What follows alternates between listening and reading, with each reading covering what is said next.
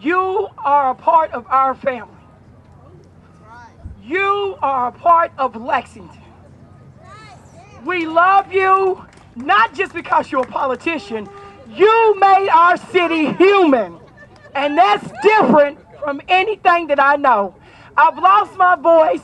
I jumped out of the car and ran down here, but I just want you to know that we love you, and whatever we can do to get Governor Beshear, David Williams, there, whoever else is involved, I just want you to know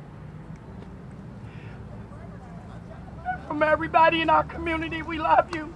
And whatever you need, we're going to be right here. Is that right?